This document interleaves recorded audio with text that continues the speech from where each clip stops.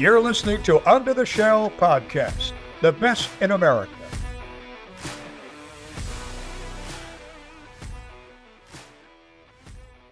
Welcome to Under the Shell, presented by Testudo Times. I'm Brennan YSL. Sam Jane. And Michael House.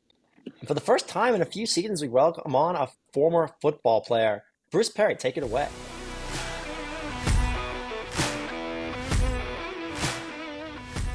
Our next guest we're pleased to have on is Bruce Perry, a former Maryland running back, 2002 ACC Offensive Player of the Year, and a former player of Mike Locksley. Bruce, thanks so much for joining us. We appreciate your time. No problem. I think a lot of people forget I'm the last Doak Walker finalist that Maryland has ever had. There you go. You add one more credential to his long list of it, and we can kind of start there. Bruce, take us through. When you had that season in 2002. Now that you're, not to say it's been a couple years since that happened. Go ahead and say I'm old. It's all right. What's like the biggest thing you look back on? Is it a particular moment? Is it like, because athletes, they talk about kind of getting in that like almost flow state of like throughout a season where everything is just, you get a routine and you're just in it. Is there anything that stands out to you that you remember specifically? It's funny that you asked me that question because another one of our Terps, Jafar Williams, is currently down there in Vanderbilt handling receivers. And we were just having a conversation, and I was telling him, man, I miss the grind. I miss, watching film, studying my opponent, getting great game plans and going out and executing. I miss being around the guys, day in and day out, working for a common goal. And then, performing on Saturday, man, it's nothing like hearing the roar, which used to be Bird Stadium. It's nothing like hearing those people chanting your name and you going out and performing for the masses. So, as a whole, I miss the entire process. And more importantly, I miss the guys. I miss being in that locker room. Like, we had a special bond that we have until this day. And that never goes away. Once a Terp, always a Terp. Bruce, at your time at Maryland, you faced some injuries, struggled with some injuries there, but your sophomore year, Maryland fans really got to get a glimpse at who you really are as a rusher. Rushed for over 1,200 yards. Looking back now, do you have any doubt that you would have gotten that all-time rushing record if injuries hadn't gotten in the way? Oh, no question about it. I think, Ralph Friedgen and I talk, often, and one of the things that he wrote in his book and one of the things that he preaches to this day is, had we been able to keep me healthy, it's no doubt in his mind that I would have had that rushing record, and not only that, been considered probably the greatest back in Maryland history. I think what I was able to provide is versatility. 2001, I was second leading receiver. I had almost 600 yards receiving on top of 1,200 yards rushing. I think I might have finished about 6th or 8th in total yardage that year. So without a doubt, if we would have been able to do that, I would have definitely that record would have had my sights on it. But make no mistake, I spent 2 years behind Lamont Jordan. I know the greatness that he had. I know what he was able to accomplish because I was actually there. I watched him rush for 307 yards against Virginia. I had 47 yards myself in that game. So, I'm in great company. Take me through as we, think back to the early 2000s in College Park. What was life kind of like? What was the life of a football player playing at Maryland in those days? Completely different. Completely different. You got to understand, during those times, we were known for being a basketball school. We weren't winning on the football field. And so, we weren't the most popular guys on campus. Winning brings all that. It brings the notoriety. It brings the attention. We weren't winning at the time. And Ralph Friedgen came into a program that was rich in talent. I think Mike Locksley was the recruiting coordinator at the time. He and Ron Vanderlinden did a great job of assembling talent.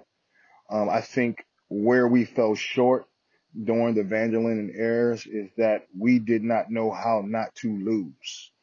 We weren't taught how not to lose. We did not focus meticulously on the little things. And when Ralph came into our lives and into the program, he instilled um, he instilled just day in and day out, punching the clock, grinding the clock, knowing what it felt like to actually put in the work to go out and win, and it paid dividends. It paid dividends from the start, and guys bought into the program, bought into the concept, and we were able to get things rolling early. You talked about some of the kind of notoriety that comes with winning. And then, on the offset, I think there's some frustration that comes with losing. And that's kind of what Maryland football's, been doing this year. It's been a tough start to the season, dropping another game and, probably one of the worst losses since Locksley's taken over. As an alum, what were you thinking watching the game on Saturday? Um, I got to speak very, very, I have to put on some gloves and speak with kid gloves because it's personal to me, because I understand what it takes, what these kids, these young men are putting into the game. I think, honestly speaking, what I'm looking for is the fight. I'm looking to see guys fight. I'm looking to see guys compete. I'm looking to see guys not willing to accept defeat down to the last whistle. And it just seems to me like it was deflating. It was deflating for us to see because we know these guys have talent. We know they're better than what we're seeing. But we also have to take into account, situational football and the things that are going on during the game. Take those into account. But as viewers of it, it's not the easiest thing to watch. Yeah, and I think a lot, this season has brought out a lot of frustration with Coach Locksley and kind of the struggles I think he's had as a coach this year. What's your message to fans? I know you guys are really close, but just in your honest opinion as a football watcher and football former player, what's your thoughts on his coaching this season, and how do you think he's going to kind of pull them out? Yeah, it's very disheartening when you've got a team that's trying to fight and the support isn't there, when the stands are somewhat empty just because it's not a marquee USC Michigan type of game. We've got to understand that our guys need support, whether we're playing the School of the Blind or whether we're playing Alabama. You know what I mean? That's number one. Number two, like I said, in the NIL era, some of these Big Ten schools have a very large cupboard and a very large cachet to be able to not only go out and acquire great talent and great players, but also keep the players that they have in house. And Mike Locksley has been beating on the drums, trying to gather and rally support. But it's been difficult for him, and we try as alumni to do what we can. But, I think we're in a different era than what I was in because there was no NIL. You know what I mean? There was not that added element of contention. And, under different circumstances, Ralph Friedgen was able to, rally the troops internally. He was able to, rally the fans externally. And we were able to do some pretty amazing things. So I think we have to look at this from an overall standpoint and really ask the question: have we been doing everything that we can to make Maryland a power in the Power Five? I mean, if you look at things logistically, Maryland is in one of the largest media markets. We have some of the greatest things to offer as an area. The campus has pretty much been transformed. We should be able to capitalize off of that on all fronts. We should be in that conversation with the Michigans, with the Ohio States. We should be in that conversation just because of our geographic location. Not to mention the amount of talent that's in the state. We should be there, but it's been tough, and I know it's been tough for Locks. He's doing the best he can with what he has, and I'm here to support him in any way, shape, or form. I want you to understand that once you're a Terp for life. Locks lives and bleeds Maryland. He always has. And, we all want to see him succeed the way we know he can. We all want to see Maryland live up to the potential that we know it can. Having been around Locksley as a player, what do you imagine he's doing right now as a coach to kind of try to rally the troops? What do you think his message is in the locker room after that game, during practices? And what about Locks being around him as a player? Why do you think he can right this ship and right this season? Well, two things. One of the things, he's being brutally honest. Players respect that. He's going to let us know exactly where we went wrong. He's also going to let us know the things that, the things that went right. But he's not going to sugarcoat anything. And at the end of the day, last Saturday, we just weren't good enough. We weren't good enough. Do we have the potential? Abso-freaking-lutely we do. But potential means nothing until you go out there and do it. I think that's the general message. The general message is going to be, we're going to have to put on our hard hats, get to work this week, and figure out the way to right this ship.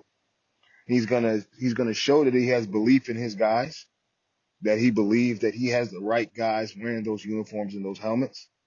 But at the end of the day, they've got to go out there and perform. Just have one more about the current team.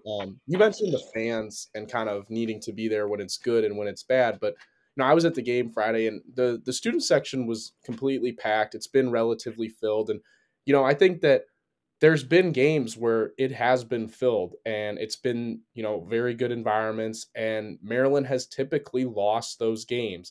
So what do you say to fans who feel the kind of frustration of like the same loss is continuously happening for the same reasons? And when I do go, I'm not getting, what I'm putting in. I'll put it to you like this. We are all in this together. Win or lose. We're all in this together. You guys wear the colors. You guys wear the logo the same way we do. We don't have a choice as Terrapins on when we show up and when we don't. Win or lose. These guys are out there. They're not out there trying to lose. Let's be clear. No one's trying to lose. We're all in this to win. In sport, in every game, there's a winner and a loser, right? These past few weeks, it hasn't been going our way. It doesn't mean we don't still need the support, because we do. The same way in life, when, we fall short, we make mistakes, you still want your supporters to be there for you, to cheer you on, to motivate you. And listen, make no mistake, I'm not bashing our fans. I will never do that. That is never going to happen to me. You will never hear me do that.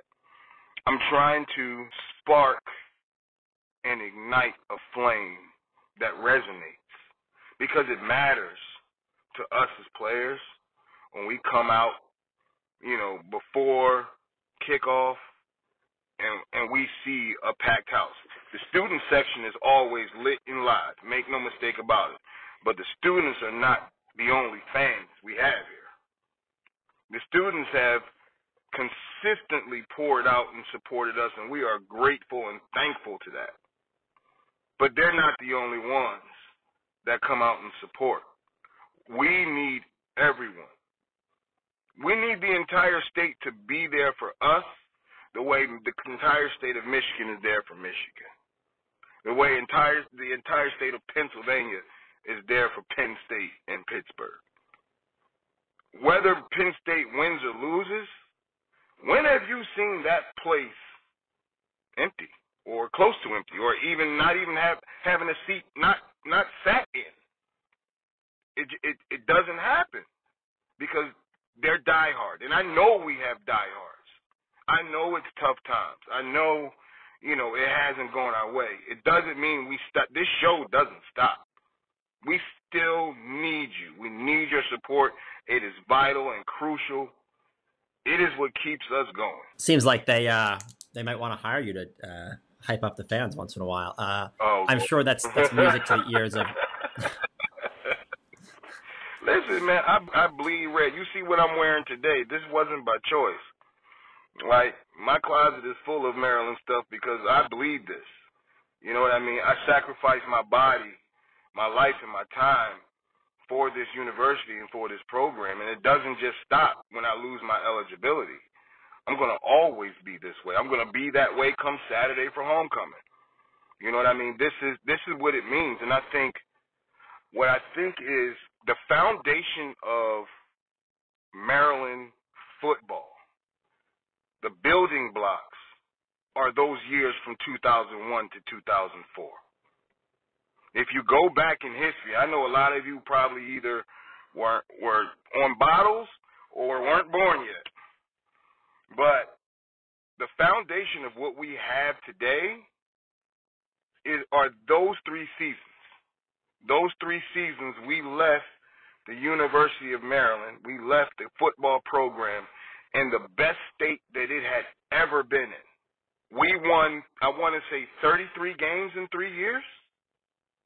On pace and on par with the Michigans, not even Michigan because we were better than Michigan, on par with the Miamis, with the Oklahomas. We were there with them. We were the team that blew Tennessee out 30-something to 3.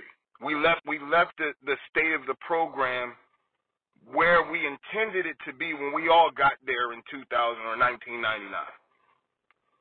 We are yearning for those days to come. We know we've got the right captain of the ship.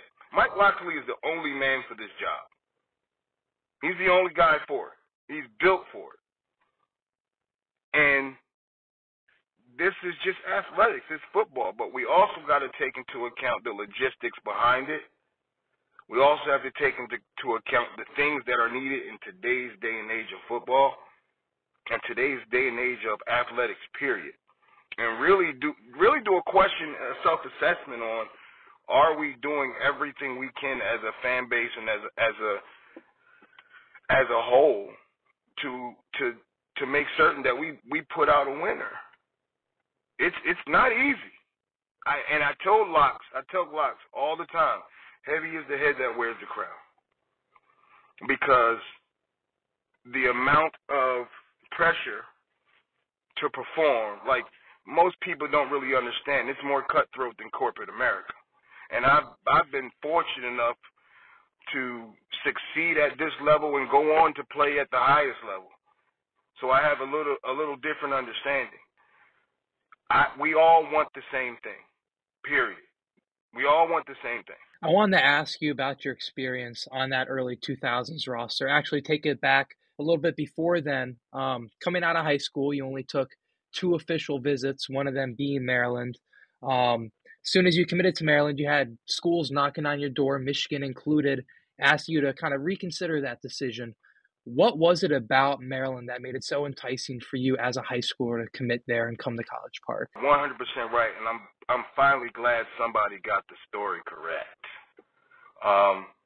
Michigan begged me to just take the visit, and I am a man of my word. When I make a commitment, I stick to it. That's number one. Number two, when I took my visit, I only took 2 visits. That was Maryland and Pitt. I was not a guy who liked to travel. I did not like getting on planes. Like, wasn't my deal. When I got here, it felt like home. It felt like home. And really, the person that made it feel like home was Mike Locksley. He made it feel like home. He was upfront and honest. He was recruiting. He had 2 running backs, myself and Mike Kitchen. Also from Pennsylvania, ended up going to Georgia Tech and being with Ralph Friedgen. But he was up front. We're only recruiting 1 running back, and it's going to end up being one of you. And my main focus was the fact that I was only 2 hours away from home, that my parents and my family can come and see me play, that I could play early, which I did. I played as a freshman. And my father envisioned college for me, walking through the gates and being somewhere that I didn't have to leave. And That's exactly what happened. For the first 2.5 years, I never left campus. Didn't even go to Bentley's. I was so locked in. Funny story, I didn't go to Bentley's until the end of my junior year. And when I got to the doors at Bentley's, somebody grabbed me and said, "Holy, I gotta watch what I say here. You don't ever come out. I'm buying everything for you tonight." Hey. You know what I mean? So, yeah. How was your time? How was your time, man? Oh Lord, we can't talk about this on air, brother. Hey, you're But next week's homecoming. You got to run it back. listen, I'll probably be at Bentley's for sure. We're talking about, right, your early kind of playing days at Maryland, your time at Maryland. Talk me through what life was like after, right? You go to the NFL, you go to the Eagles for 2 years. Just take me through kind of your life and career after that. So, I was actually in Philly for three years. My rookie year, we ended up going to the Super Bowl. But before then, I'm sitting in offensive install, and to my right is T.O. He's laying there with a pillow, about to go to sleep. And to my left is Donovan McNabb. And for around 2 seconds, I was like, holy smokes. But then I realized I was sitting in the seat and I belonged. And all that starstruck went out the window and I went to work.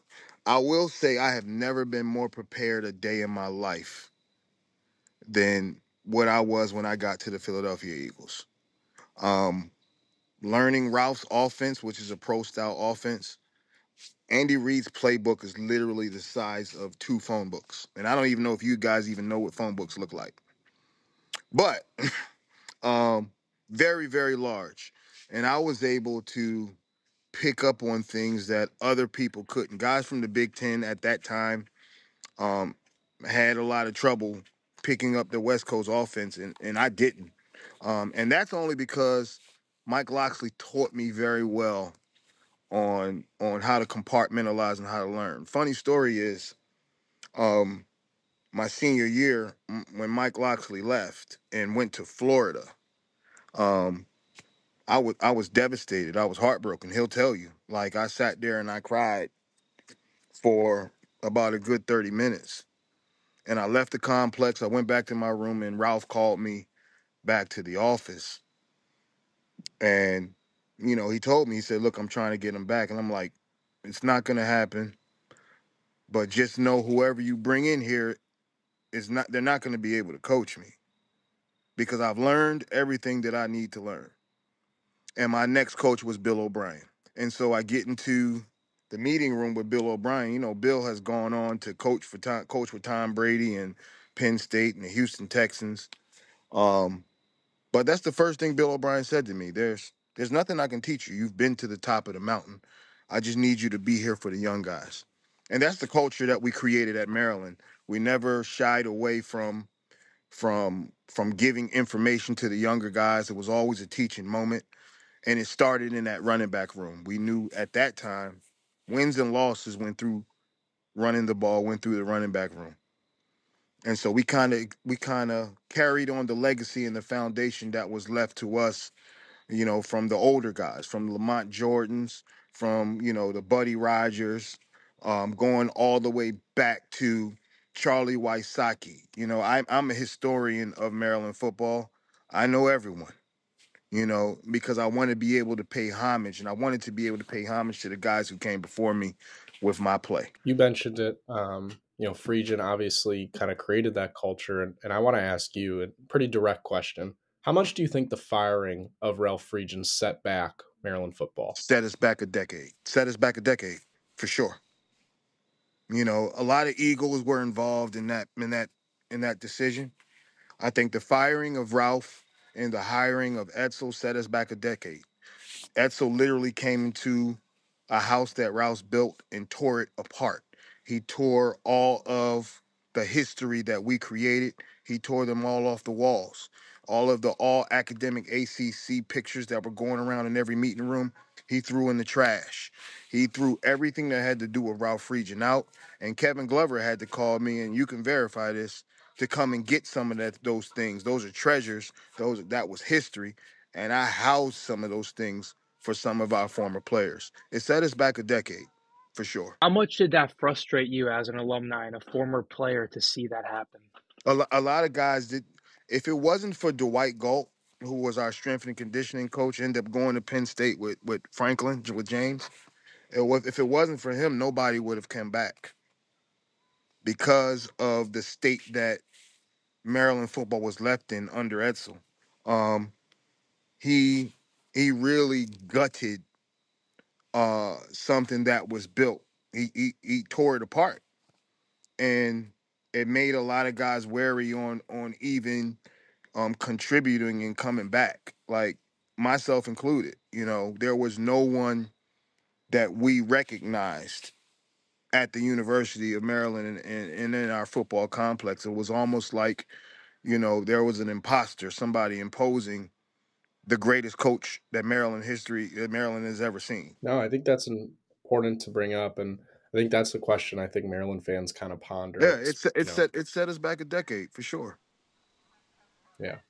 And I want to kind of, when you talk about Ralph and yours relationship, I know you told me that he's wasn't necessarily the most emotional guy when he was coaching, and you guys have kind of created that bond now. But when you were going through those injuries, and I can just imagine you get to kind of a place as a player where, especially in the early 2000s, that wasn't necessarily the coach-player relationship with most coaches, right? Is kind of that emotional aspect to it. Do you think that if your injuries had happened now, like how do you think it would have changed how you handled it or how you went about it? Different different era, different time. There's a lot more at these guys' disposal from a mental health standpoint. Mental health was not a primary focus back then.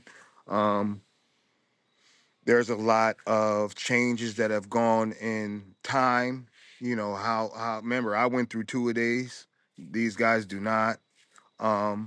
There are a lot of time restrictions that come into play in today's game. And it is definitely different. It definitely I almost beg to say, you know, they're not really built the way we were built. We were a little tougher. We had to deal with a little bit more of adversity. We were allowed to be coached harder, and it allowed you to develop thick skin. And I say this often, if I could deal with Ralph Friedgen, I can deal with anyone. And I understand now as a man what he was doing and his style of motivation for me. Now, make no mistake, his style wasn't that way with everyone, you know, but he knew what would motivate me. He knew that lighting a fire up under my belly would be to question me. And I was always hell bent on proving people wrong. So, you know, that kind of style of coaching is a little extinct at this point in time. But make no mistake, if I would have had the amount of resources that are available now, you know, we could be talking about a completely different narrative. I got one more for you, and you kind of go through it from an athlete's perspective. The amount of injuries you did after such a high sophomore season. Now, 20 years, 15 years later, how do you handle maybe that feeling of kind of lost potential, or what do you go through in your mind, and how is that growth for you to kind of coming to accept the fact that, things just didn't shape out for whatever reason? I mean, you obviously had success, but the ways that it could have looked like it would have been, after your sophomore season. You know, I'm a firm believer that things happen for a reason. And if you know me and you know this about me, even to this day, The only thing that matters to me is the guys that suited up with me. They'll tell you they will want nobody else dotting that I but me. That amount of respect, that amount of admiration, even to this day, you never know what your journey does for other people. You never know how you impact other people and how you handle adversity. And I'm finding out now, 20 years later, that my teammates looked up to me in ways that I never thought they did, because of the things that I was able to endure, because of what they watched me go through, how they watched me fight, and how they watched me never quit, you know? So that alone is what helps me sleep at night and puts a smile on my face.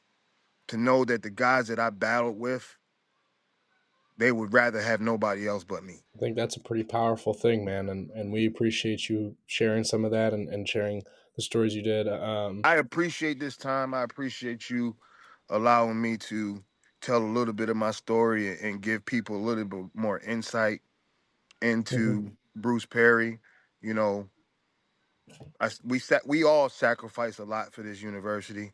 We all sacrifice a lot for the opportunity to wear the red, black, and yellow and white. We all sacrifice a lot, and to be able to tell a piece of my story that not a lot of people know.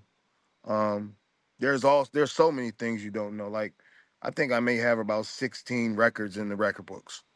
Like, these are things that I'm just finding out to this day because it wasn't important to me. I wasn't that type of guy. You know, what was important to me was the product that I put out on the field, and guys knowing that I was willing to go out on my shield for them. So I appreciate you guys giving me the platform.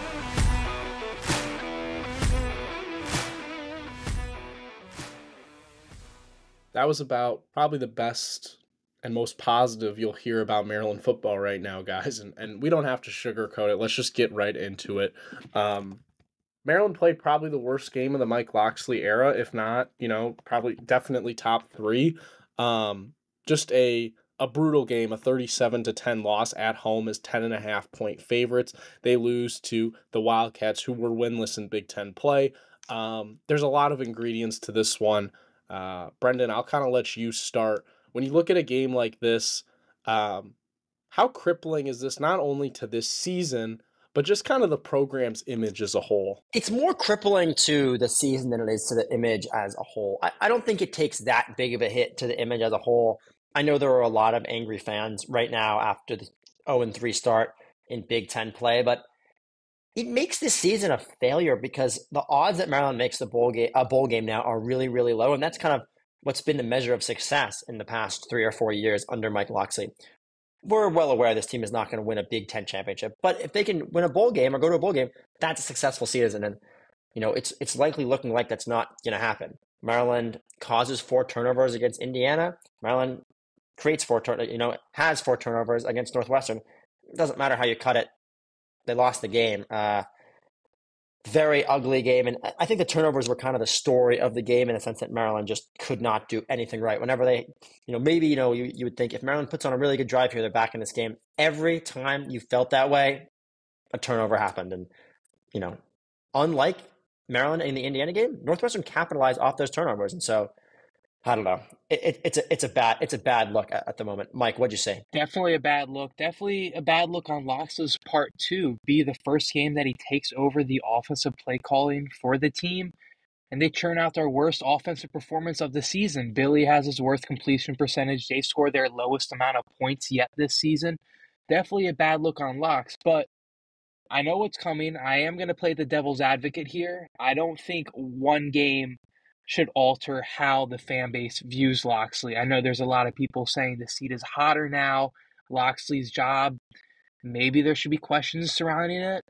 I don't agree with any of that at all. And I want to talk about where Maryland was before Locksley came in. Those 8 years before Locksley came in, after they fired Ralph Friedgen, they had a 38-61 record, a 38% win percentage, and were even worse in conference play. They were 19-48 for a 28% win percentage.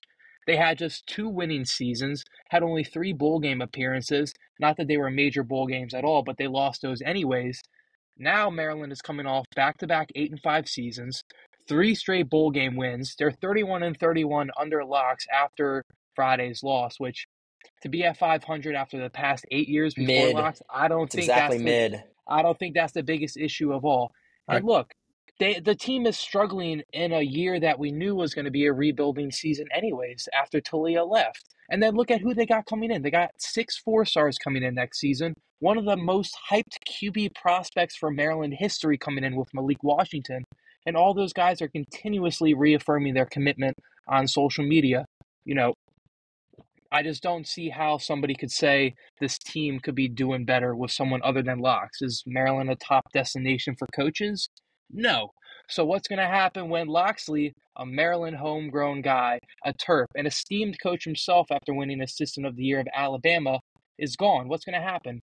You know, I don't think there's many replacements who can thrive and build the culture the way Locksley has the past few years. So Michael made a lot of points there. Some I agree with, some I disagree with. I'll start with the latter. I think saying the history of Maryland football is incredibly important, right? Everything comes with context. When we discuss these, we tend to be, we're in an industry of reactionary takes, right? A team loses a game, coaches can't perform. They win a big game, everything's great. And so I think adding that sort of historical element is important.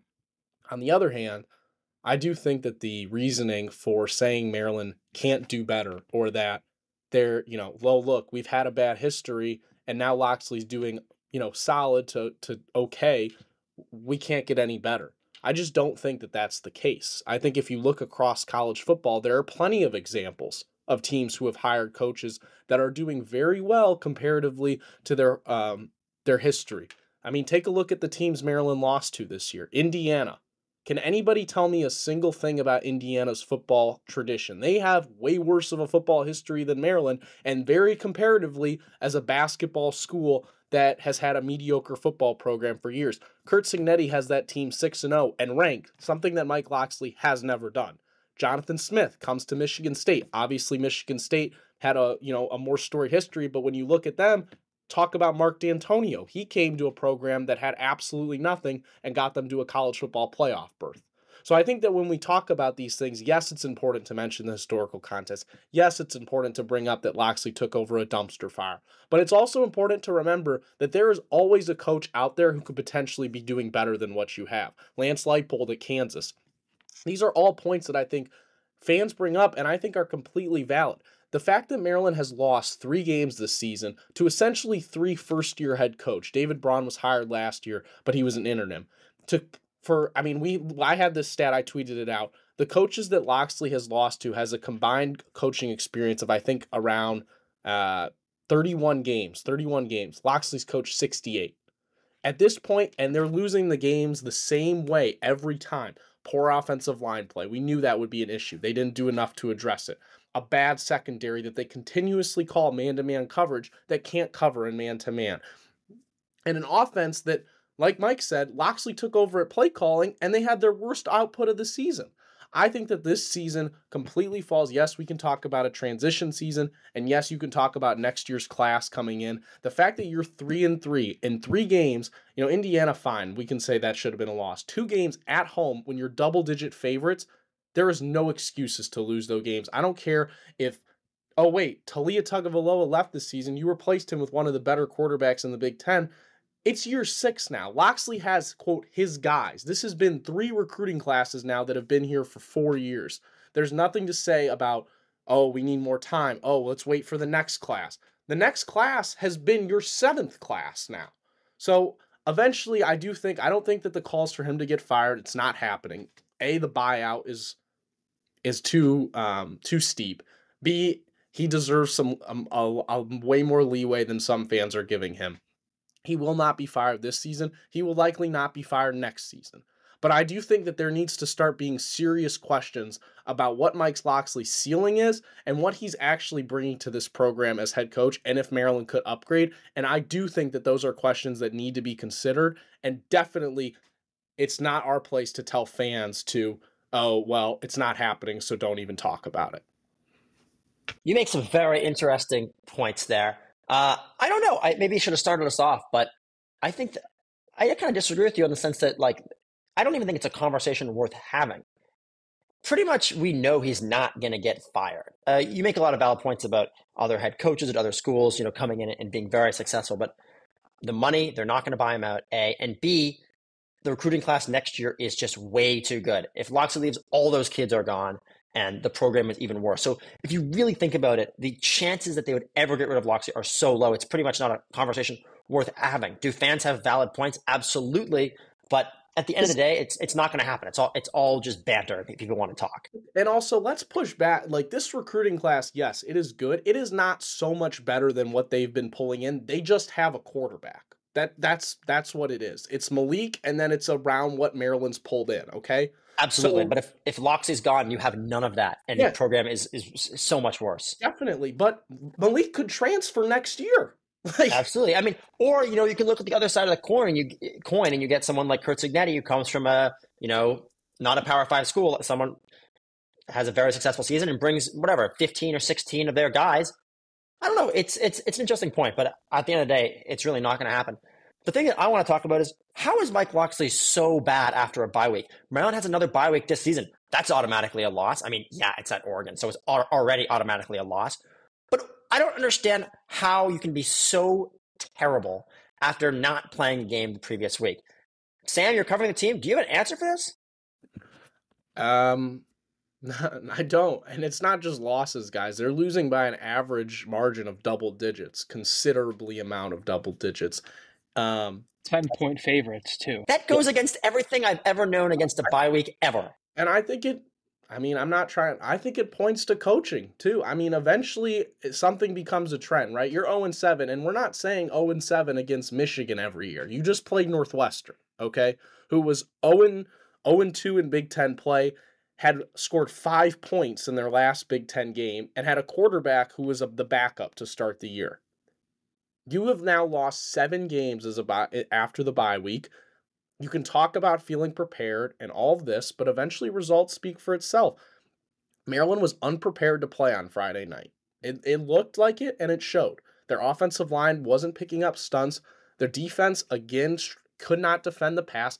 Northwestern had, I think, I can't remember the tweet, but basically they had 4 to 5 explosive passing plays on the season. They got 3 in the first half. And it just, there's issues with this roster, right? Like Mike said, there's no question that this roster is not built to win, 9 games in the Big Ten. I think we completely overstepped. You look at some of these transfers they added, they haven't panned out. The offensive line has been atrocious.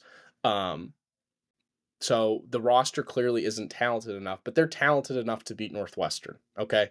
And to not come out of a bye week when your season is essentially on the line, to not come out ready to go in front of a packed, for CQ Stadium packed on a Friday night, there's no excuses. It was coaching. I don't want to say malpractice, but it was a coaching blunder. So I guess now turning the page to this upcoming weekend, USC 7-point favorites right now. The last time I checked. I have to say something about that. That line could not make less sense.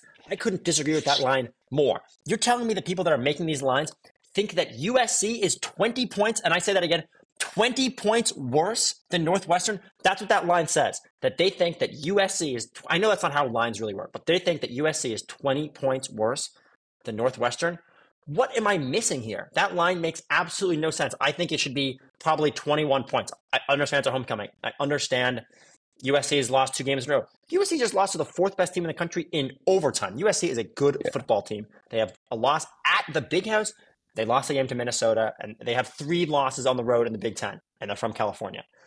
I guess they lost, not on the road. Their last loss was at Penn State, but they have 3 losses in the Big Ten to solid teams. This is a terrible matchup for Maryland, too. What does USC do better than any team in the Big Ten? Explosive passing plays. What does Maryland do worse than any team in the Big Ten? Allow explosive passing plays. Like, you could make a lot of money betting against Maryland this season, and I completely agree with Brennan. I think 7.5 is way too low. I think 20 is probably a little much. I'd say 14.5 to 17, but it's gonna take we can point to the history of Maryland playing well in big games and upsets, right? Like, I guess they've hung with Ohio State, but I mean, it just doesn't feel like I mean, they could pull off a miracle. I'm not trying to. The offense could hang. Billy could play really well, but I just don't. I don't see it. I mean, yeah, you're right. Maryland plays one game a year where they're very close against a team they should not be very close to. Freshman year, it was Ohio State at home. Last year, or our sophomore year, whatever, 1 year ago, it was Michigan at home. Will that happen this weekend? I just don't think so. Those Maryland teams are also better than this team. They have a professional quarterback. What league? I don't care. Professional quarterback.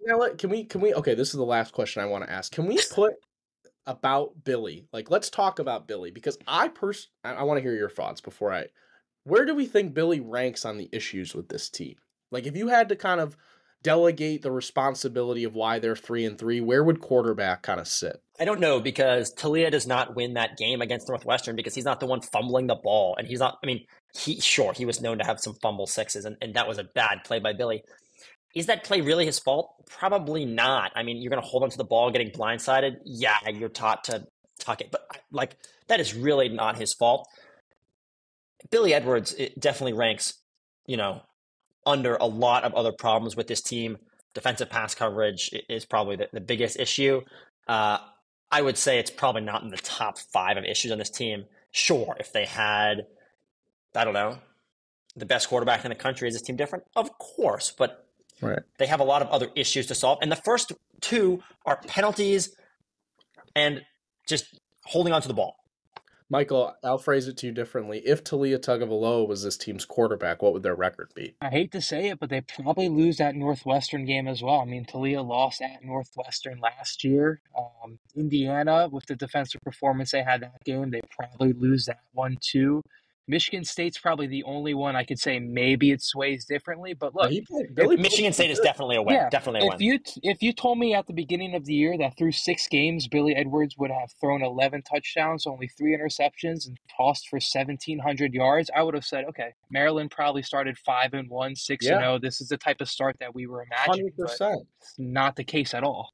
Yeah, I mean, the offensive line, I think, has got to be they have not done a good enough job. So maybe Talia kind of reduces that, right? Because he's more of a mobile player. But Talia can't play cornerback, so it doesn't really solve the issue at all. He can't catch the ball either. Like it's and they cannot. There's a reason there's 11 people on the field. We talked about the running game. They cannot run the football.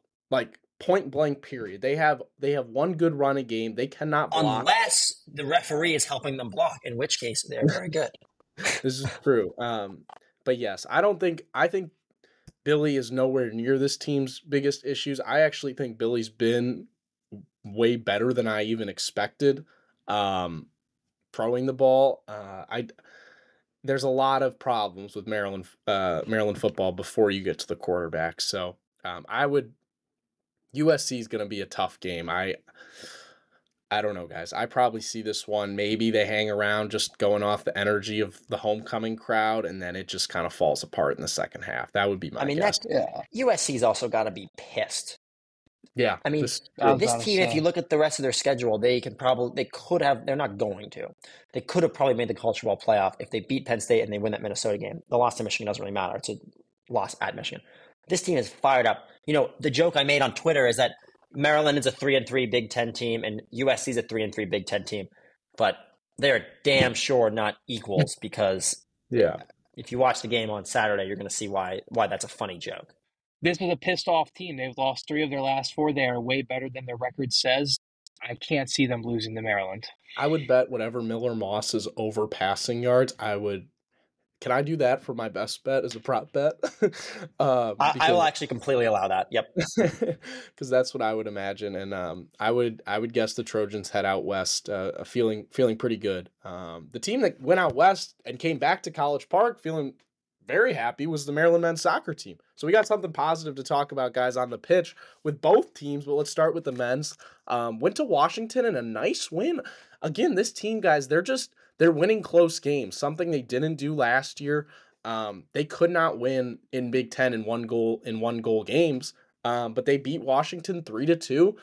They're winning these kind of tight games that, I think that's a sign of a team that knows what they're doing. So, Brendan, take us through the Washington win and what you're seeing from Sasha's team here as we're kind of getting into the sludge of Big Ten play.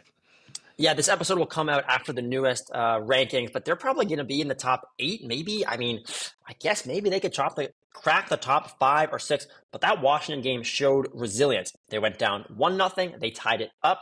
They went down 2-1, they tied it up, and both those goals to tie the game up came 5 or 6 within the 5-minute mark of the previous goal happening.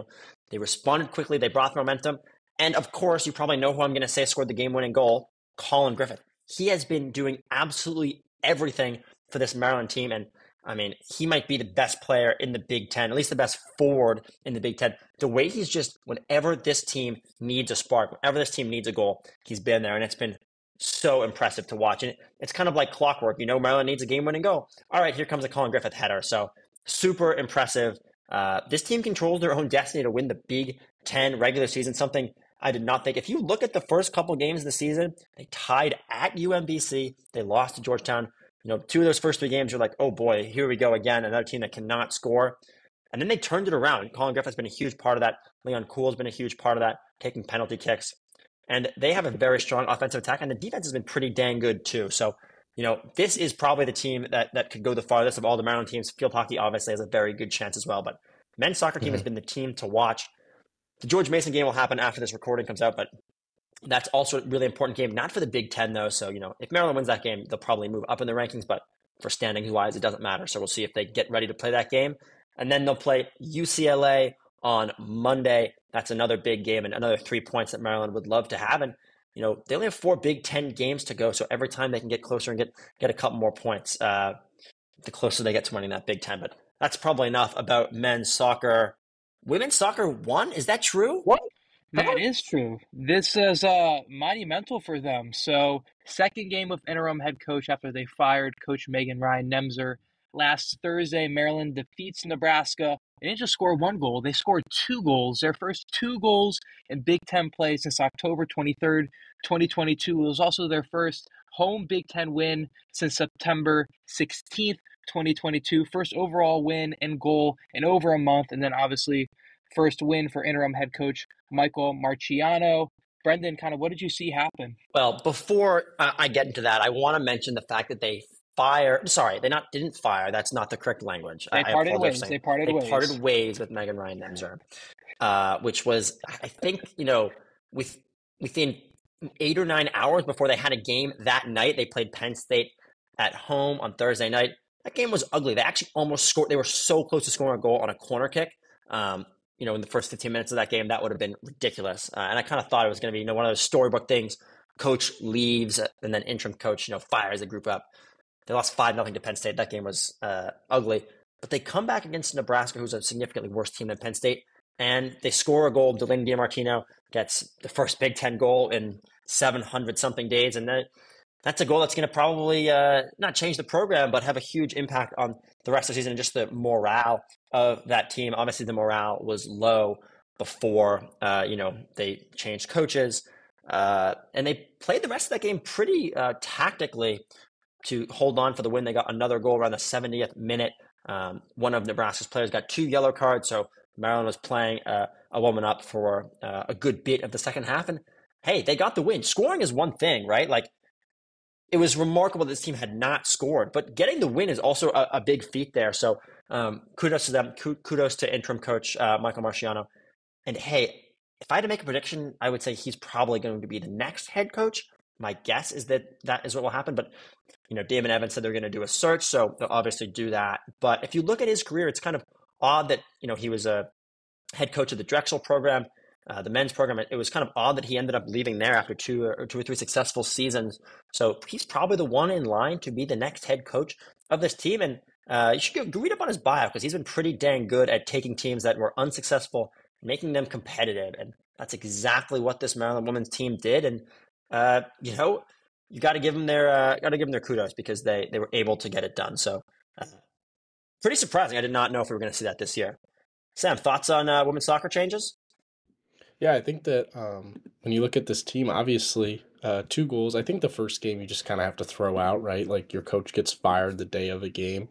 But this is really just a great effort. I'm kind of lost for words because they haven't won in so long that like I'm not used to talking positively. But the 3 days after they part with her, they score their first conference goal in over 700 days.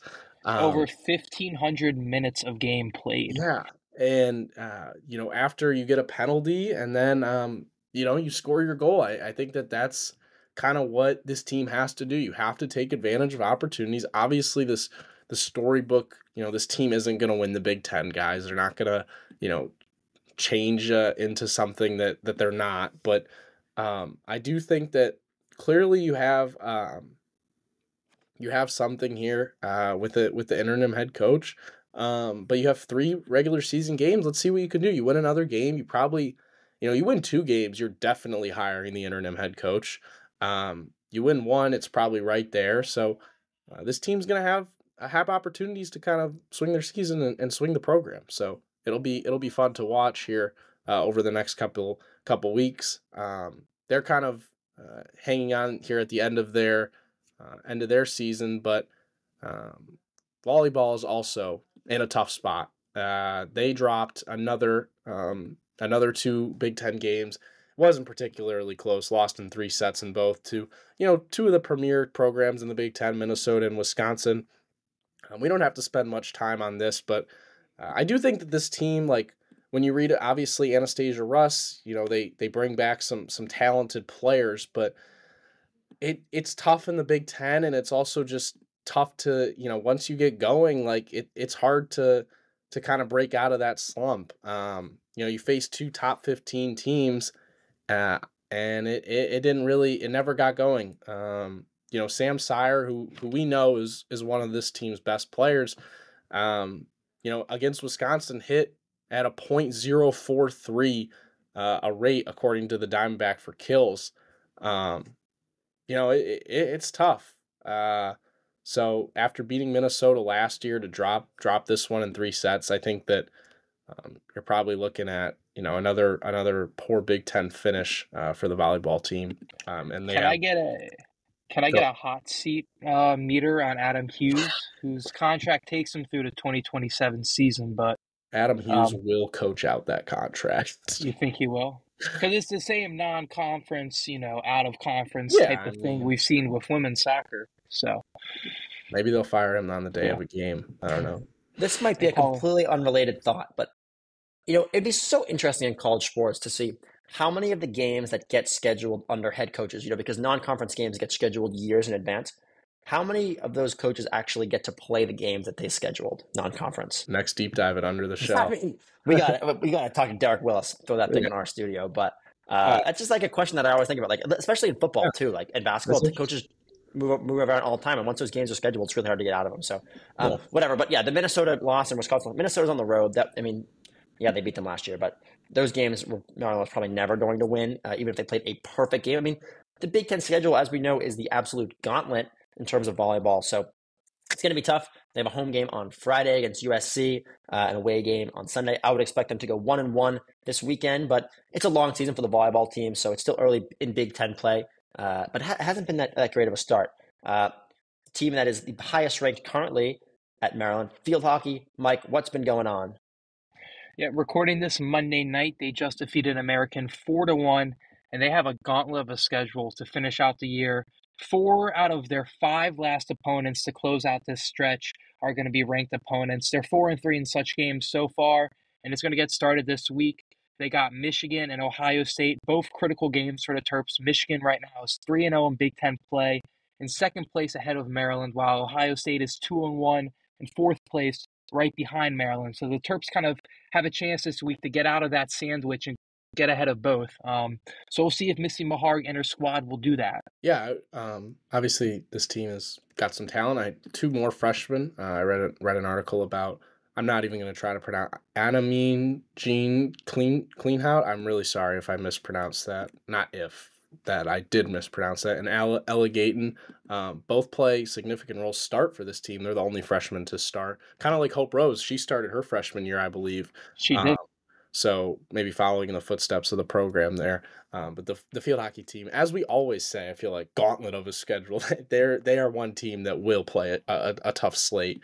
Tough slate. And they win their conference. We games. might just have to sets them stop apart. saying that, because like we just know the Big Ten is good at every sport, and Maryland's usually not. And some of the Olympic sports not that great. So we said tough slate for the field hockey team. I'm gonna make a corny joke here and say it's been a tough slate for me and Brendan in these picks. My God! I mean, if someone out there is listening to this podcast and wants to make some money, you'd be pretty successful if you went against me the whole season. So I don't know what that means, but yeah. And Brendan will start it this week, so just mute your earbuds and then you can kind of get back into it. You can go pick the opposite stuff. If you're doing that, please gamble responsibly. So yeah, I'll start Iowa minus 6.5 against Michigan State. I got all my picks in the Big Ten this weekend. You know, it's the league I know the best, but it probably means don't explain. Just say your picks. We all know they're going to be wrong. All right, my bad. All right, here I go. Nebraska 6.5 against Indiana, and the Boilermakers of Purdue plus 27.5 against Oregon. Sam doesn't like that pick. I like that pick. That means it's probably a bad pick. I'll pass it off to Sam. I think I would have chosen the opposite of all three of those games, but I'm going to do a lot of big games this week. I'm going to start it with the game of the week, I know. Texas minus 3.5 against Georgia. That one is going to be a lot of fun to watch. We said Ohio State, Oregon would be great. I think this one might be even better, as long as, Texas's quarterback doesn't slide with 2 seconds left. Then I'm going to follow it up with Utah minus 4.5 against TCU. I saw that line, and I trust Utah way more than the Horned Frogs. And then I'm going to finish it with Tennessee minus 3 against Bama, going against our picks leader. That flows right into Michael's. Yes, so I went 2-1 the past week. I don't know what the overall record is right now, but I know it's better than those two. So we're going to start with USC favored by 7 points at Maryland. I think the Trojans are going to have a good day at SAQ Stadium. Missouri favored by 4.5 points versus Auburn, and then Alabama favored by 3 points at Tennessee. I really think the Crimson Tide are going to have a bounce back week after 2 really bad weeks against South Carolina and, of course, Vanderbilt. Well, you guys know I'm not good at picks, but he is good at terrific Terp. So no crazy intro needed this week. Go ahead, B. Sources are saying I'm undefeated at terrific Terp, but I am defeated at picks.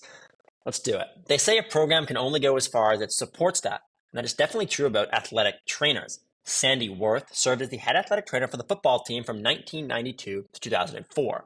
Back in the 1990s, it was very rare for a woman to be the head athletic trainer for a team. In fact, Worth was the first female to serve as the head athletic trainer in the ACC, and the only one to serve that position for a football team in the ACC. She dedicated her life to helping athletes at the University of Maryland.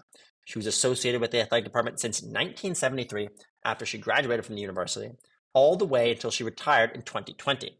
She worked with many different programs, including the women's basketball, lacrosse, and field hockey teams. As a part of these teams, she won countless ACC and Big Ten championships, as well as a good number of NCAA championships.